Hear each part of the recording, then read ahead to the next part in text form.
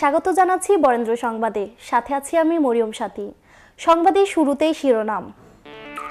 Rajshahi গোদাগাড়িতে channel আইয়ের helicopter বিধ্বস্ত। রাজশাহীর বাগমারার তাহেরপুরে অষ্টধাতুর দুর্গা প্রতিমা স্থাপন। একনেকে রাজশাহী ওয়াসার ৪,১৫০ কোটি টাকার প্রকল্প অনুমোদন। এতক্ষণ শুনছিলেন সংবাদ শিরোনাম, এবার বিস্তারিত।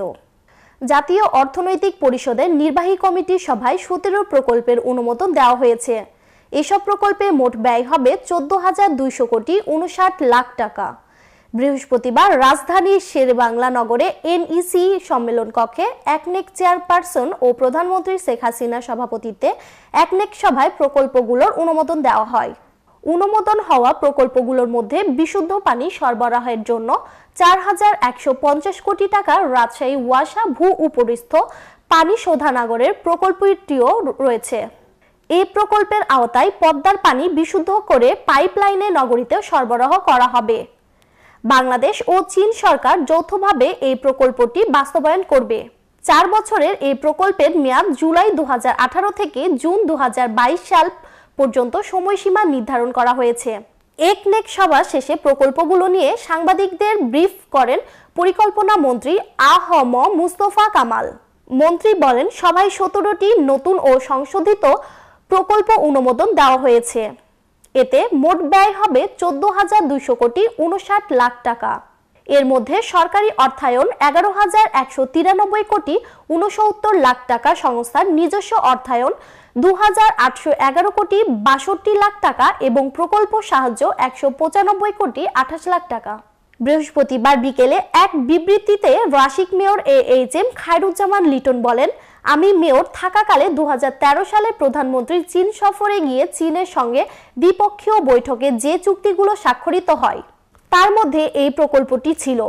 আজ একনেকে মাননীয় প্রধানমন্ত্রী ৪,১৫০ কোটি টাকার রাজশাহী ওয়াসা ভূ উপরিস্থ পানি শোধনাগার প্রকল্প অনুমোদন দিয়েছেন। এটি আমাদের জন্য অনেক বড় সুসংবাদ। রাজশাহীর জন্য একটি বৃহত্তম প্রকল্প এটি। প্রকল্পটি অনুমোদন দেওয়ায় মাননীয় প্রধানমন্ত্রী শেখ হাসিনাকে অসংখ্য ধন্যবাদ জানাচ্ছি ও কৃতজ্ঞতাও প্রকাশ করছি। বৈরী আবহাওয়ায় উড়তে গিয়ে ইমপ্রেস টেলিফিল্ম লিমিটেডের একটি হেলিকপ্টার বিধ্বস্ত হয়েছে, তবে হেলিকপ্টারের পাইলট সহ যাত্রীরা অক্ষত রয়েছেন। আজ দুপুর ২টা ৩৫ রাজশাহীর গোদাগাড়ি পৌরসভার লালবাগ এলাকার একটি হেলিপ্যাডে এ দুর্ঘটনা ঘটে। হেলিকপ্টারে ইমপ্রেস টেলিফিল্ম ও চ্যানেল আইয়ের ব্যবস্থাপনা পরিচালক ফরিদুর রেজা সাগর, স্বর্ণকিশোরী ফাউন্ডেশনের প্রতিষ্ঠাতা চেয়ারম্যান ও প্রধান নির্বাহী ফারজানা ব্রাউনিয়া, চ্যানেল আইয়ের ২ সাংবাদিক এবং হেলিকপ্টারের পাইলট সহ মোট ৭ জন ছিলেন। গোদাগাড়ি থানার ভারপ্রাপ্ত কর্মকর্তা জাহাঙ্গীর আলম জানান, উপজেলা সদরের আনোয়ারা ফাইম জিয়াউদ্দিন পাইলট বালিকা উচ্চ বিদ্যালয় স্বর্ণকিশোরী ফাউন্ডেশনের একটি অনুষ্ঠান ছিল। বৃহস্পতিবার সকাল থেকে শুরু হওয়া অনুষ্ঠান দুপুরে শেষ হলে চ্যানেল আইয়ের এই দলটি ওই হেলিকপ্টারে করে ঢাকায় ফিরছিলেন। বৃষ্টি ও বাতাসের মধ্যে হেলিকপ্টারটি উঠতে গেলে পাইলট নিয়ন্ত্রণ হারান। তখন হেলিকপ্টারটি মাটিতে পড়ে যায়। তিনি আরও জানান, কেউই গুরুতর আহত হননি। পাইলট ছাড়া বাকি সবাইকে স্থানীয়রা উদ্ধার করে প্রথমে গোদাগাড়ি ৩১ শয্যা হাসপাতালে নিয়ে যান। তবে সেখান থেকে তাদের রাজশাহী মেডিকেল কলেজ হাসপাতালে পাঠানো হয়। হেলিকপ্টারের পাইলট ঘটনাস্থলেই আছেন, তিনি সুস্থ আছেন।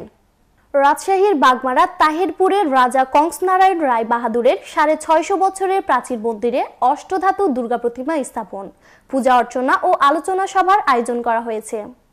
দুপুরে মন্দির প্রাঙ্গণে অনুষ্ঠিত আলোচনা সভায় প্রধান অতিথি হিসেবে উপস্থিত ছিলেন যুব ও ক্রীড়া প্রতিমন্ত্রী বীরেন শিকদার। বক্তব্য রাখেন মন্দিরের প্রধান পৃষ্ঠপোষক এমপি এনামুল হক ও ট্রাস্টি অনিল কুমার সরকার। সভাপতিত্ব করেন মন্দির কমিটির সভাপতি নিশীত কুমার সাহা। বৈরী আবহাওয়া উপেক্ষা করে সকাল থেকে দুর্গাপূজার উৎপত্তি স্থল তাহেরপুরের এই মন্দির অষ্টধাতুর প্রতিমা দেখতে ভিড় করে হিন্দু সম্প্রদায়ের মানুষ। এর আগে সকালে পূজা অর্চনায় অংশ নেয় তারা। প্রধান অতিথি প্রতিমন্ত্রী বীরেন শিকদার ও স্থানীয় এমপি এনামুল হক মন্দিরের উন্নয়ন প্রকল্পে সকল ধরনের সহযোগিতার ঘোষণা দেন। এই ছিল আজকের বরেন্দ্র সংবাদে। সবাইকে সাথে থাকার জন্য ধন্যবাদ।